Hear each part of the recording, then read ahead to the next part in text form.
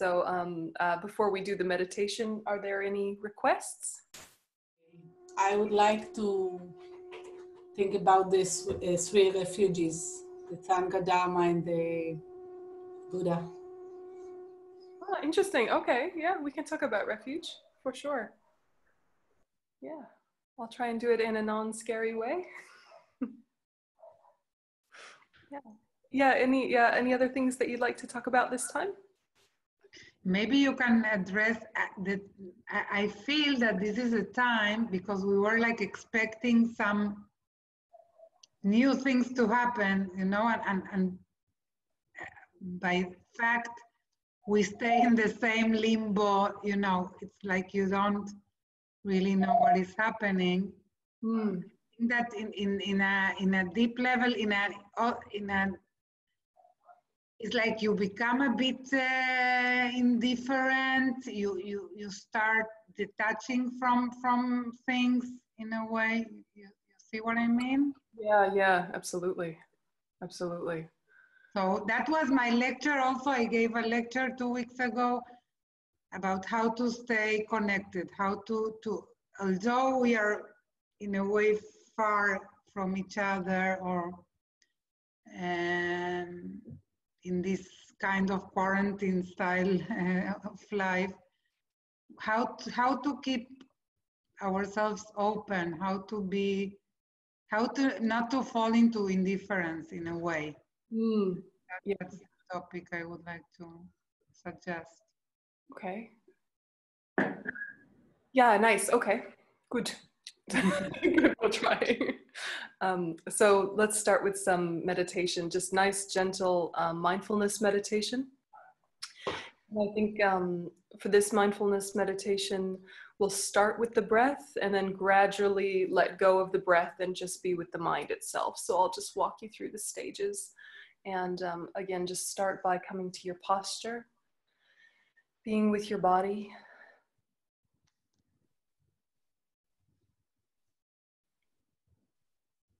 Feeling your spine straight up and down. Very strong back, very soft front.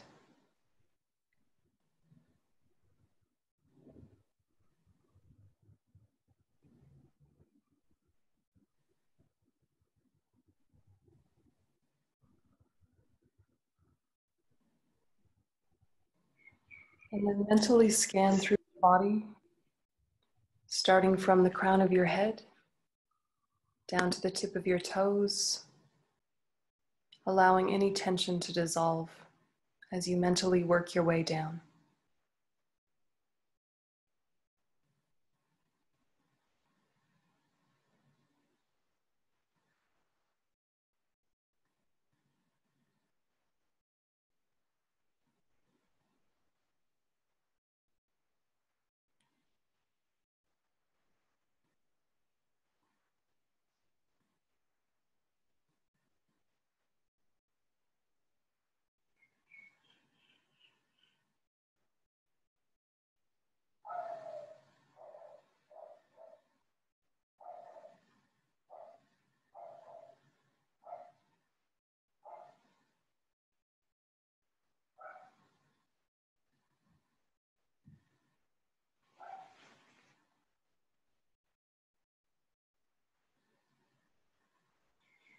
And then make a motivation for this meditation that whatever inner stillness, whatever spaciousness and peace, may it continue to ripple outward, benefiting those around me.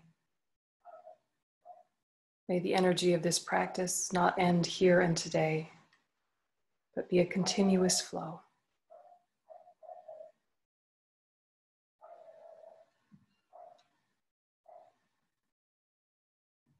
And shift your focus to the breath.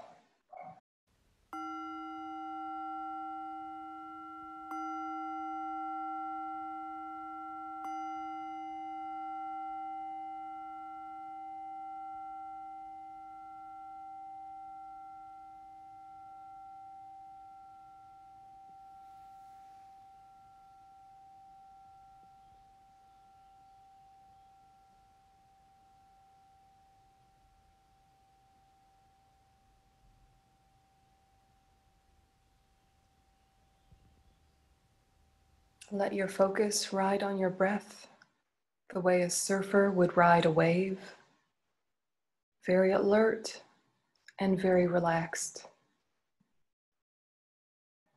riding in and riding out.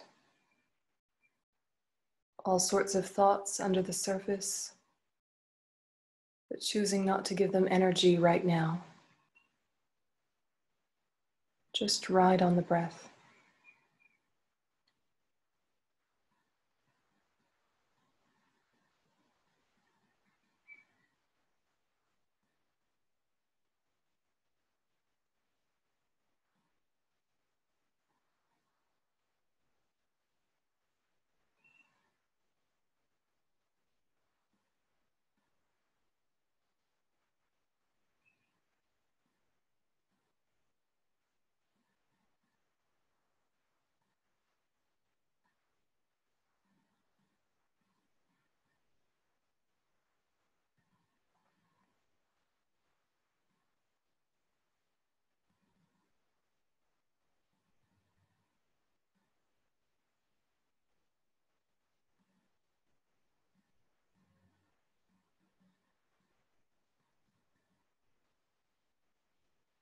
There are external distractions and internal distractions. You know them as distractions, and gently come back to the breath.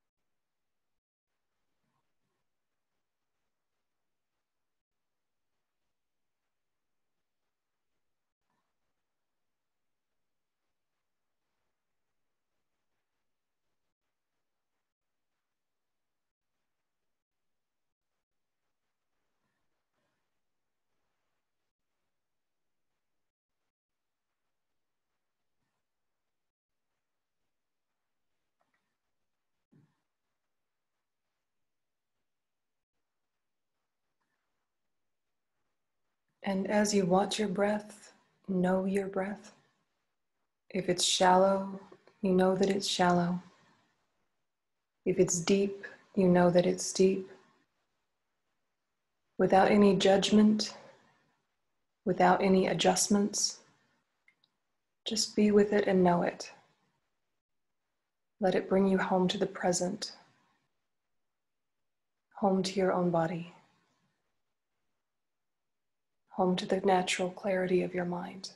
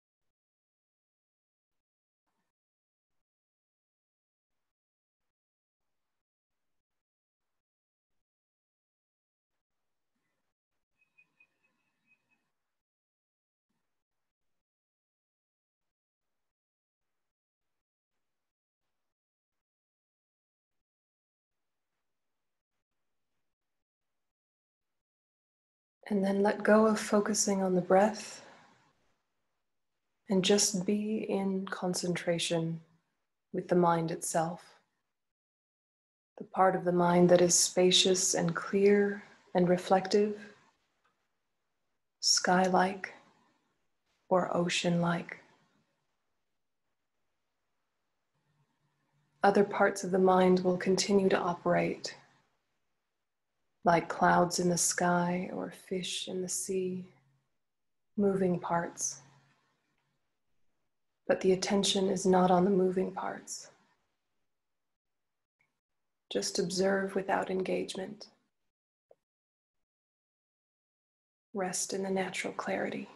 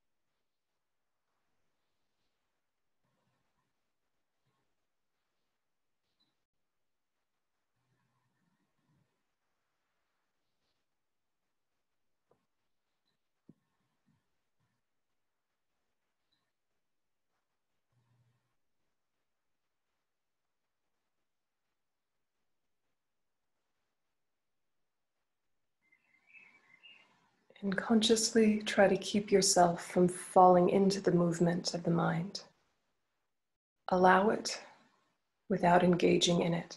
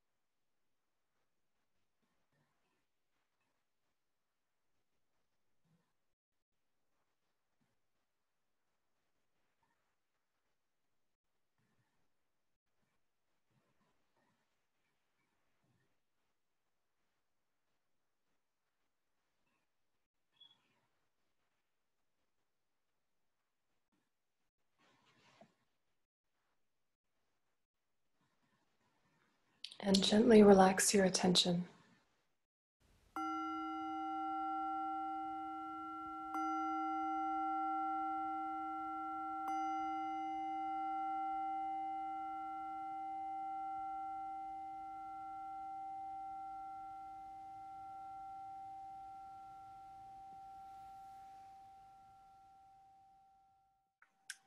Okay.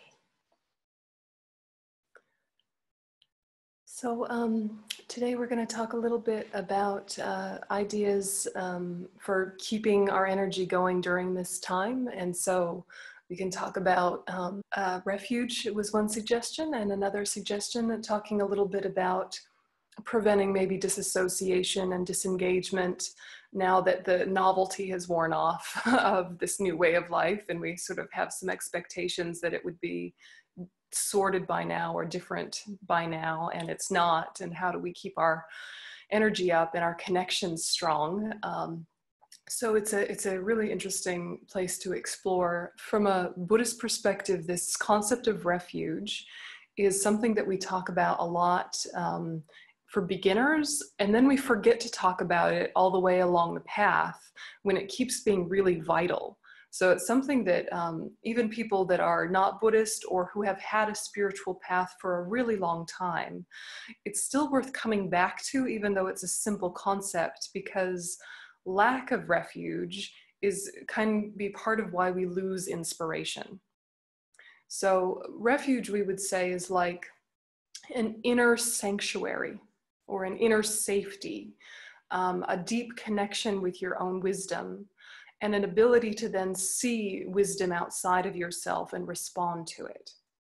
So refuge maybe is similar to the way that you guys talk about idealized self-objects. Maybe, I don't know enough to be sure, but it's something that starts out as an external framework and an external sort of communication that you have, and then moves gradually further and further inward until it's something that is your own 100%, and anything can make you respond and resonate with that sense. So for us, the reason for going for refuge or having refuge is a healthy fear of what your untamed mind will create. Yeah, it's a healthy fear of what will happen to your mind if you just let it keep doing the same old thing and the same old thing. If you just let your mind do the same old thing, it probably isn't going to get up to too much trouble, because, we're nice people with relative emotional integration. But there's a level of development that we'll miss out on unless we put effort in. And there's a level of peace and contentment that we'll miss out on unless we put some more effort in. So, it's a healthy fear that also, I've made mistakes in my life, many of them born from distraction, many of them born from ignorance, many of them born from suffering. And those mistakes make sense, and I can have compassion for myself, and I don't want to make them again. I don't want to hurt myself and others. The reason I hurt myself and others is because of an untamed mind. It's because of not understanding the way the mind works, and then not asserting a level of direction to that mind when it's applicable, when it's starting to go off track. So a healthy fear is one reason for refuge. And then the other is a healthy, what we would call faith, but it's really a conviction based in experience. Conviction based in experience, that there are tools that stimulate your own wisdom. Yeah, that there are external tools that you can take on, make internal, and stimulate and grow your own wisdom and make it flourish. So it's like you go for refuge from good news and bad news. Yeah. And so, having conviction that there are processes out there that lead to greater mental health, greater mental peace, more effectiveness with others is really it's just fascinating how many tools there are out there. They don't have to be Buddhist tools, and we would call anything that helps nourish positive states of mind, we would call Dharma. It doesn't have to be Buddhist. So, a recognition of wisdom out there means that you have a certain level of confidence of your own ability, doesn't it? It means you have confidence in your own ability to see and recognize external wisdom as wisdom. And so in having an external refuge, you also need an internal refuge. In having an external guru, you also need an internal guru. That resonance and that collaboration is what really builds this inner strength and this inner sanctuary or place of safety. Because what you're protecting yourself from is suffering and negative states of mind. Yeah, so that's the place of refuge. Yeah. And so if you, have a healthy fear, not an anxious, anxiety driven neurotic weirdness, but just a healthy assessment that if I leave my mind to its own devices, sometimes it makes mistakes and it hurts myself and others. I need to recognize that. And also I am confident that there are external tools which stimulate internal tools in order to get out of those patterns. Then what do I go to refuge for? Yeah, what do I use? What tools or structures will I choose? Is the next question. And, pretty much, anything that is ethically based and has wisdom will work, right? So anything with ethics and wisdom is probably going to work for self-development. So then how do you pick? And what the problem is our ego or our false I will cherry pick the parts from many paths that seem agreeable, that seem easy enough. And then it will discard the parts that are challenging and difficult and confront that ego or that false I.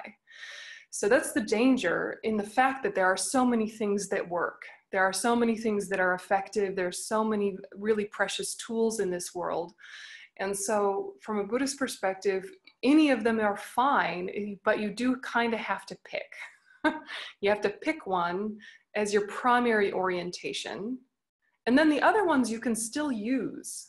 Yeah, it's not like you have to say, now I'm not going to do yoga anymore because I'm a Buddhist, or now I'm not going to use acupuncture because I'm into this Ayurvedic medicine, or I'm not going to do, CBT because now I do psychoanalysis. It's not like that. It's not like you have to throw away anything, but it's about choosing a primary pivot point, and then everything else augments that. Yeah, so, I'm a Buddhist. Buddhism is my orientation.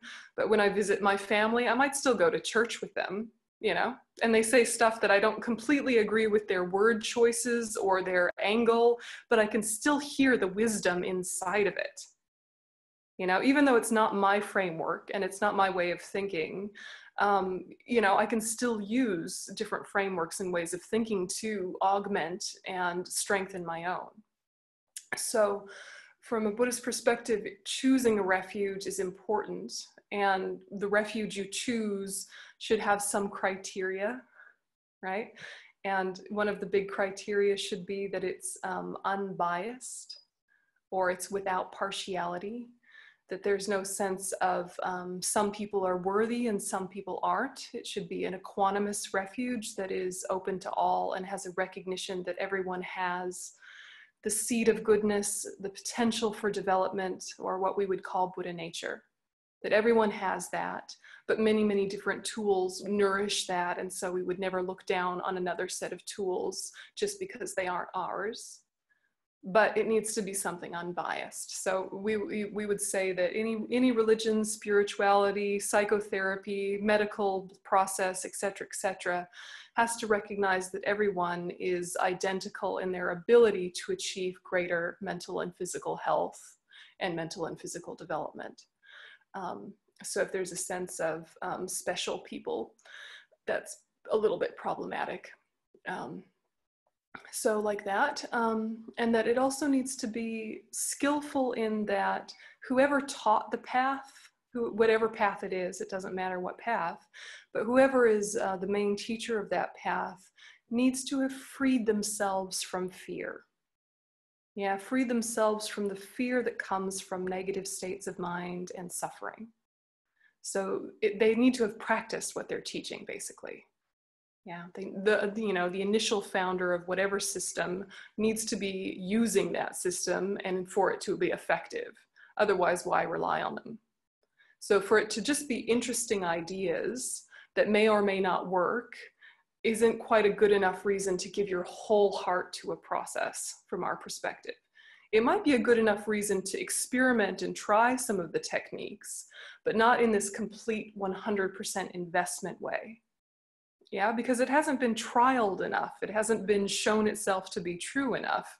And so, is it really efficient to rely on a path that's not clear once there's so many other paths that are? So these are just Buddhist opinions, right? You can take them or leave them. But when we say a valid refuge, it has those criteria. So, you know, the technical way is, you know, free from fear, skilled in freeing others from fear, completely impartial, and will help anyone regardless of whether they are a kind person or a, you know, unkind person. So, you know, if it's something like that, it's a good refuge. It doesn't have to be Buddhist. It doesn't have to be religious. So there's a figure that taught it, and for us it's the Buddha, one of the three jewels, but the person who taught it isn't the main refuge. They're like what we would say like the doctor who gives you a prescription, which means you have to acknowledge that you have some sickness, otherwise you won't go to the doctor. Yeah, but it's a good analogy, sickness, because sickness you do see as additional, intrusive, extra. You don't think of a sickness as you usually. But negative states of mind like anger or pride or jealousy or something like that, we over-identify with them really easily. And so to say, I need to work on those or get rid of those, it feels like we're attacking ourselves, when in fact we're, you know, naming an intruder or naming an illness that we want to remove. So, you know, so you are the person who is unwell with negative states of mind and suffering. The Buddha is like the doctor, but the thing that will heal you is the Dharma, which we are saying is like equated to the medicine. And, you know, to hold it in your hand, you see that it's there, but you actually have to take it for it to make you better. So the Dharma is the medicine. And then the health you achieve from that medicine is your own. No one else owns it. No, you know, you already had the ability for health. The medicine just stimulated that pre-existing ability for health. You know, so it's not like the medicine gave you health. Yeah, so just like the Dharma didn't give you wisdom, Dharma woke up your wisdom and then helped it develop and, you know, grow. So, you know, these things are what we talk about for refuge. And then the Sangha is the third jewel of refuge. And this is like the community. Yeah, this is the community, or the nurses. Yeah, so we have, you know, doctor, medicine, nurses as the analogy. And the nurses, they can be of the same level as you. They can be of less development than you. They can be of more development than you when we're talking in like worldly terms. But when we're talking about like fully qualified Sangha, they should be people that are a few steps ahead of you. Yeah, we call them, you know, Arya Bodhisattvas, people who have realized emptiness directly and have bodhicitta, whatever, that's a Buddhist story. But to be surrounded by people who are practicing is the main point. Yeah, to be surrounded by people who are practicing.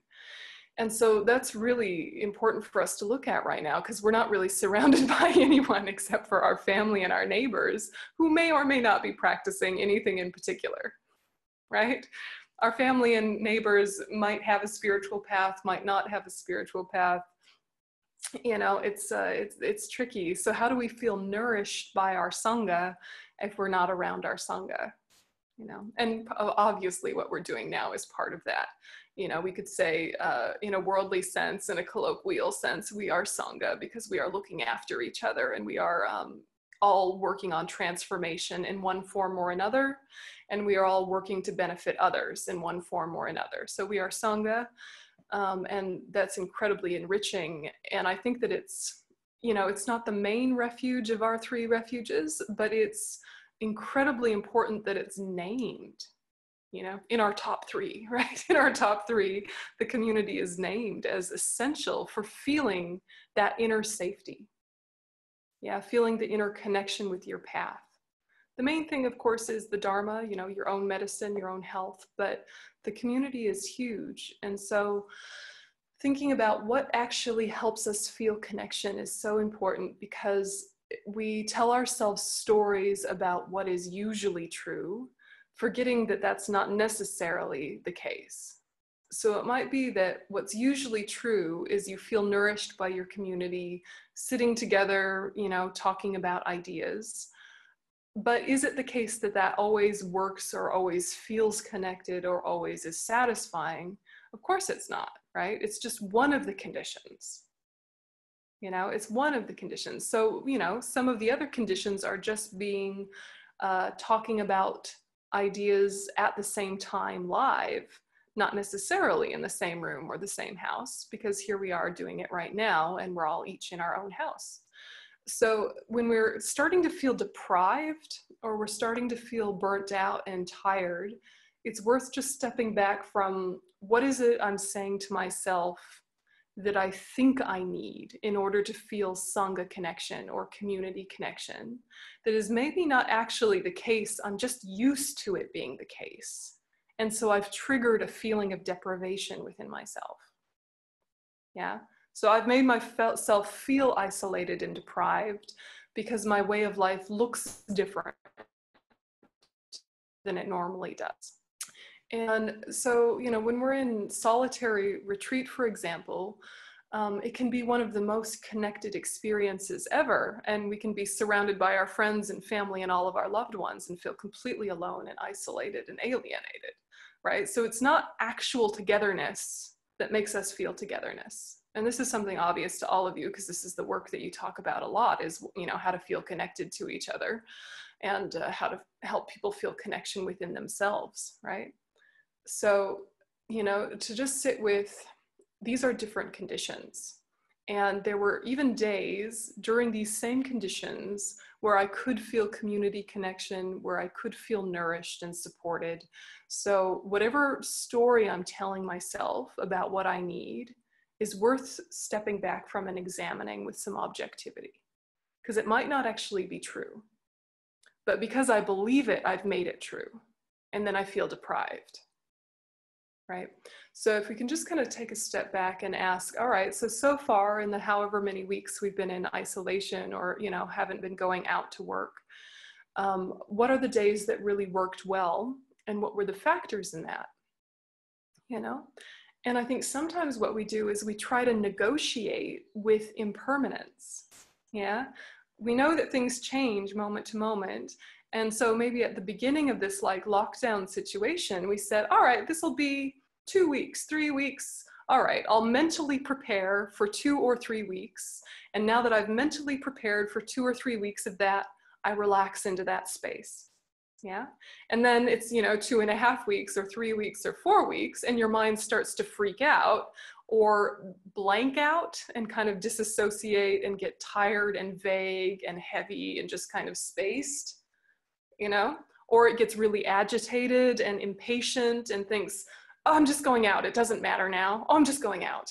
You know, or you know, we start to get into these where we get either heavy and low or agitated and high because mentally we set ourselves up for, I can cope with this amount of time and it's this amount of time. Yeah. So we had negotiated with impermanence. We're saying, yeah, change, sure. I can be flexible. I can go with the flow. I can manage this new way. It's a bit awkward, but I'll figure it out. But because it's going longer than we thought it would, then the mind starts to freak out. So if you can just sit with what was your own negotiation with impermanence? Did you decide you had patience and ability for this length of time, and now the fact that it's longer, is that what's getting to us? Yeah, it's a bit like I don't know, if you go on holiday for a month or something, you mentally prepare for that month, don't you?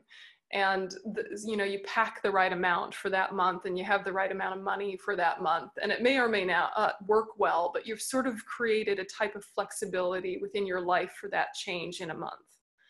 And you know, if it's shorter than that, you feel sort of, oh. And if it's longer than that, you feel kind of, oh, but it's only because you constructed in your mind a concrete idea of time. Yeah.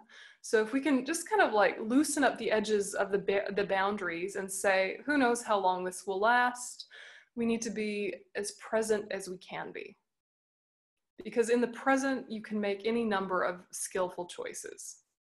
If you're anticipating in kind of really ambiguous future, then you trigger the paralysis of being overwhelmed. Yeah, if you're trying to anticipate what will I do in 1 week or 2 weeks or a year, how long is this going to last? How will my finances cope? Will I eventually get sick? Will my parents or my children eventually get sick? You know, what will I do if they get sick? What will I do? What will I do? What will I do? Then you wear yourself out, right? And so to over anticipate in, you know, a really ambiguous future, you'll never get that feeling of resolution of, okay, here's my plan. Now I can relax and now I can focus on the present. It's like we don't give ourselves permission to focus on the present until we've taken care of the future. Do you know how we do this, right? And so if you can just kind of come back to, we'll get through it together. We have to be flexible. Yeah, many things have happened throughout history that were unexpected and somewhat catastrophic. This may or may not be as bad as that. It might not really be that bad by the end of it, or it might be worse. Who knows what will happen? But, you know, humanity continues mostly because it's able to collaborate, you know, mostly because it's able to be creative and find new solutions. And so it's not necessarily our job to figure everything out and make a perfect plan for ourselves, because we don't have all the information anyway. You know, so it's like, okay, well then today, how can I create that like satisfying feeling of what today will look like and then come to the present? You know, today is manageable. 2 weeks is not manageable if you don't have all the details. So there's these tricks our minds gets into, because sometimes you can plan 2 weeks in advance, can't you? No problem, because you know the basic variables. But right now you're trying to do your same old thing of, you know, plan out your next 2 weeks, and you just don't have enough information. So the mind just kind of keeps going over and over infinite possibilities and wears itself out, and then just, you know, blanks out into fatigue. Yeah, or busy with small things that don't matter, or any number of really normal responses. So I think if we can stop trying to negotiate with impermanence and just be in flow. Yeah, be in flow creates creativity and flexibility and gives you your joy back. Yeah, it can give you your joy back. So this is very related to refuge, because if we're seeking outer refuge, all outer refuges are imperfect and unstable and unreliable. Not now, but always. They always have been. Yeah, people are unreliable, right? Even if they're very reliable people, eventually they'll die on us, right? Situations are unreliable. We might have very good finances and very good planning, and then the economy crashes. That could have happened a year ago, 5 years ago, 2008, 2009, right? So it's not like there's that much new about the variables. It's just that our mind is freaking out a little bit and still looking for outside security handholds. You know, here's something I can rely on. Here's something I can rely on. Now I can relax. If you have an inner refuge, it creates so much more spaciousness. Yeah. If you think whatever arises, what I need to do is protect my mind. Yeah. Because if my mind is protected from negative states, if my mind is protected from suffering, protected by my own training, then I'm in the best position to be creative. Yeah. Then I'm in the best position to be flexible. Then I don't feel so hassled. Then I don't feel like I have to know everything already. Do you know? So whether we have a you know, spiritual refuge or a Buddhist refuge isn't the main thing. We all have personal development that we've already done. We already have resiliency that we've already generated just from our life and the way that we've trained ourselves. That is a refuge. Come back to that refuge. Yeah, we already have an inner safety, which is our own wisdom, which is still developing and still has work that needs to be done, but it's not too bad, right? It's not too bad. We can cope with this. It's just kind of reminding yourself that the outside things are not reliable and never have been. So stop beating yourself up and beating your head against the wall, trying to get impermanent things to be permanent. You know? So yeah, thoughts about that or additions? What do you think about this idea of organizing your refuge and connecting to your inner refuge? Does it feel like a useful concept, or is it too foreign, religious sounding, weird. I think it sounds very sensible. Sensible. Yeah. Yeah. And comforting, really. I mean, I suppose that's a pretty soft word, but it's a comfort to know, even when things are difficult. It kind of it's a stabilizing effect in life. You know, that you can, that it's always there. And sometimes there are doubts, sometimes there are, but going back to it, and you know, they say practice makes perfect. You know, keep practicing, keep moving, keep, you know, and you know, sometimes I feel in my life I try too hard. You know, I try to push it because I don't have many years left, you know, and I want to do it all, you know, but just like knowing that it's there and that I can keep coming back to it and keep it, and also keep it as a focus in my life. You know, that the Dharma is, it is my path, you know, and it's a sacred path, and it's a path that is sure, you know, and I can still question and not be a heretic for questioning, you know.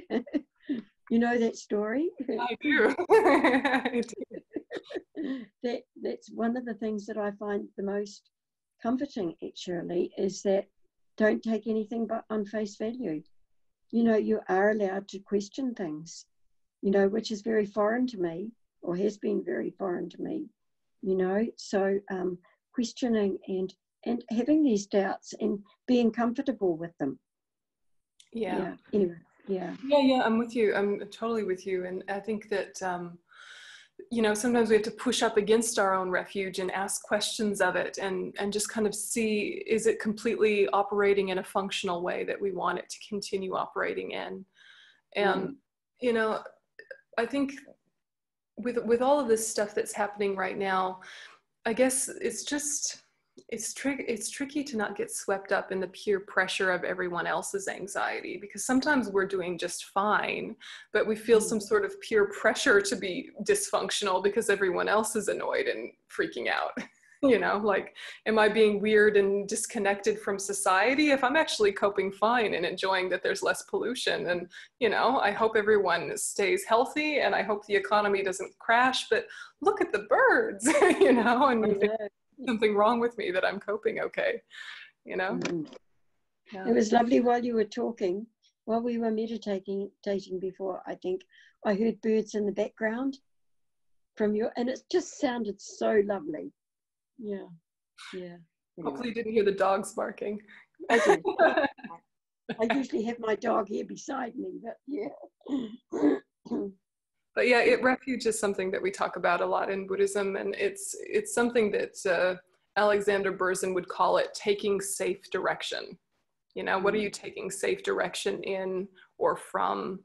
And the idea that you need to organize your mind in order to maximize your mental health, it's an interesting concept, you know, because of course, if you push too much, then you wind up hurting yourself. You know, if you put too much pressure on yourself, if you make it too tight, then you have kind of an inner rebellion that says that's too much, too quick, and you might even revert back to a less healthy state than when you began. So navigating how much training can you bring to your mind that is holding it and carrying it and nourishing it, as opposed to kind of squeezing it into some impossible perfection, you know?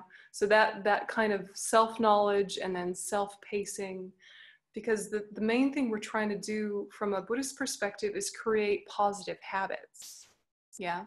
And so you're thinking about the legacy that you want to leave your future self, which could just be tomorrow's self. You know, what's the legacy you're leaving tomorrow's self by staying up too late, for example, you know? So you can think, all right, well, the legacy I leave tomorrow is that I'm more tired, right? But if you can think, what is the legacy I'm leaving myself for the next 5 years, 10 years? Of course, we think about future lives, but you don't have to think about your future life. What is the future life of the impact you have on others once you die? What's the ripple effect of your own mental training around the people who know you, you know, because you're leaving a legacy, a non-material legacy in your relationships, you know, every day, but also when you pass, you're leaving that as well. And so to also think about how do we use this current situation to model resiliency, to build resiliency so that it inspires the people around us. It's a big piece as well, but to do it with this really gentle pacing that's not putting too much pressure on yourself. Yeah. So the habit is more important than the success of it. Yeah. The habit of wanting to work on positive states of mind, on wanting to work on altruism, the habit of that is more important than being perfect at it or doing it right in any given day. Yeah, because that habit itself protects your mind also from disillusionment and fatigue, because you have an inner orientation of what is the point of your life. Yeah, which you already had, but if you bring it back forefront and remind yourself, it gives life back to it. Yeah. Yeah, any other thoughts or questions before we do little meditation? I want to say a little thing about in favor of the Sangha refuge, because this is, as you know, first of all, I know Thich Nhat Hanh gives it a very high place. I don't know, maybe it's the top 3 of course, but he often accentuates the importance of the Sangha, and I can feel that during these last months, as we, you know, in this and the association, and this is part of the things we are offering the friends to meet and to go through this together. And even as I look at the faces of my friends, I feel how my inner space enlarges. You know, it's like I have a physiological reaction to the presence of familiar faces, of people that I like, that I love, that I like their company.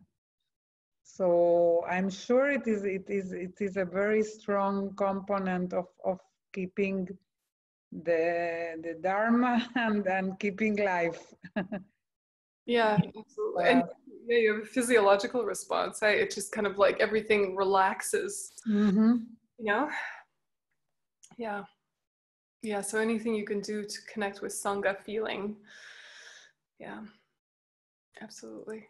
And, you know, especially with the people that it's easy to take for granted, like maybe your family or your neighbors or the people that you're seeing all the time, to take a step back from your relationship with them and kind of remember their deep value to you, even when they're annoying you and driving you crazy and you're seeing too much of them and it's like a little intense. You know, I was talking to my parents on Skype the other day, and they're both working from home, and they have this, you know, quite a big house with many rooms, and then they have a whole property with like horses and a greenhouse and a barn. And it feels like such a big space. And then they're home all day and they're like, suddenly it feels like not enough space, you know, and they have a lovely marriage and they love each other, but they're like, you again, you know, all day, you again. And, you know, they had to kind of take a step back and like each go to an outbuilding and just kind of think about how much they value each other and love each other, and they're just getting on each other's nerves because it's all day, every day. And, you know, trying to work from home, and the internet is not always reliable, and then, you know, blah, blah, blah, all the things everyone is experiencing. Even just naming that that's what everyone is experiencing gives you that, again, that sense of, oh, right, we're all in this together. You know, that the feeling of the walls closing in and the feeling of the people you love really annoying you and all of these things is so normal, and this is happening to everyone. It's like it's not changing the situation, but it does change how you feel about it. Yeah, and it gives you back the Sangha feeling, you know. Yeah. All right, so we'll just do a little short sit. And so just come back to good posture. And again, we'll just do some mindfulness. And I'll end with the Shakyamuni Buddha mantra just to kind of awaken whatever your concept is of refuge. So it doesn't have to be my refuge, just whatever your refuge is. We'll use that at the end to kind of feel like it's awakened. So come back to the breath.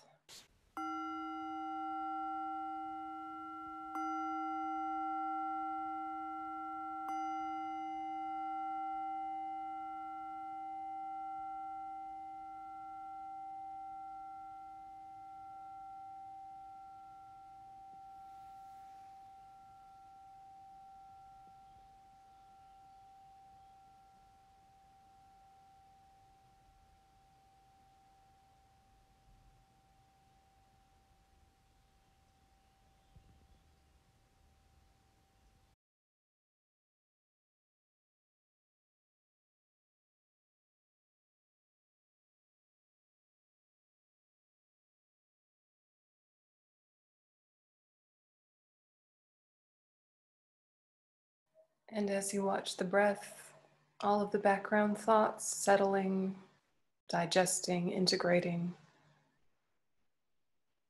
Let them do what they will. Anything important you can come back to later. But for now, just breath. Simple.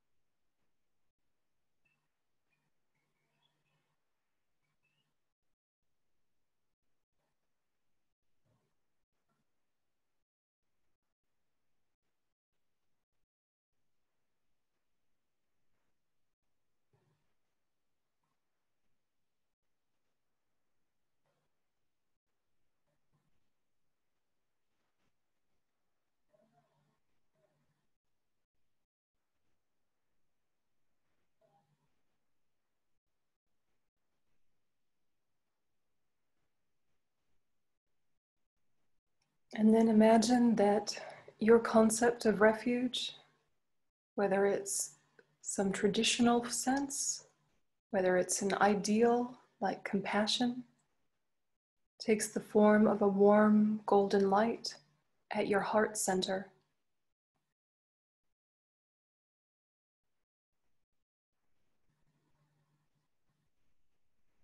And this warm golden light at your heart center gradually spreads through you, nourishing your body and mind with those ideals that you value, with the learning you've already done, with the resilience you already have.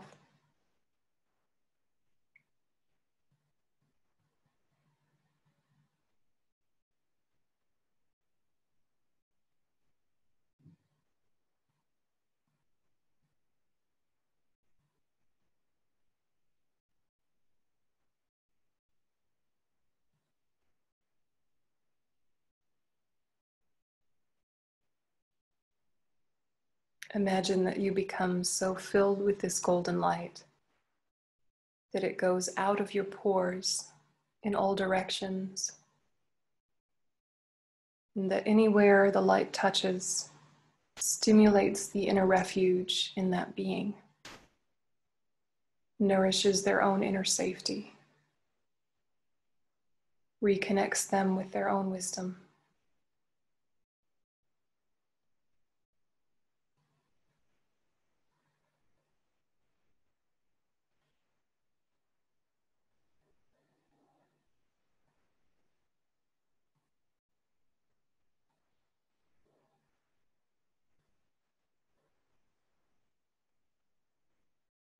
And then if it feels comfortable, you can add strength to that idea and that visualization with the mantra of the Shakyamuni Buddha.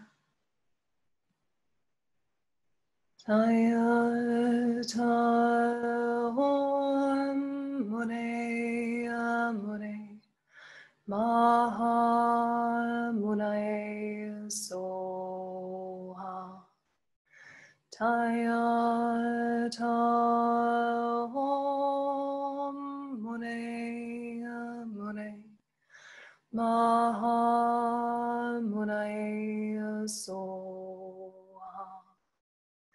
Taya ta om mune mune maha munae soha. Taya ta om mune mune maha munae soha.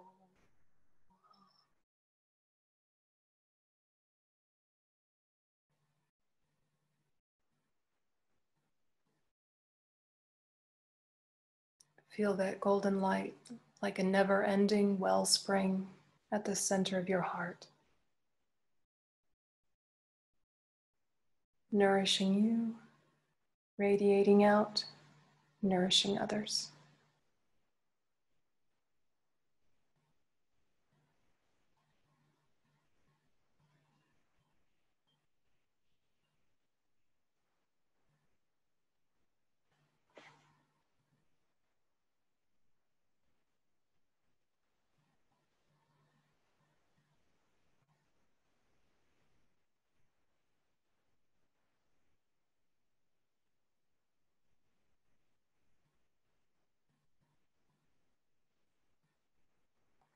And gently relaxing your attention.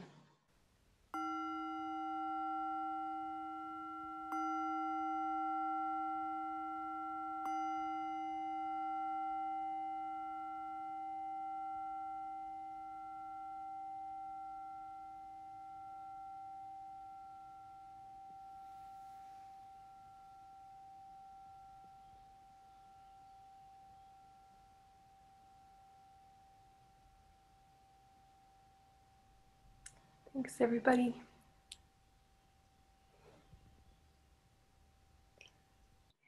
Have a nice day of remembrance and Independence Day, and I'll see you next time. Thank you, Yönten. See you next Thursday. Bye. תודה לכולם.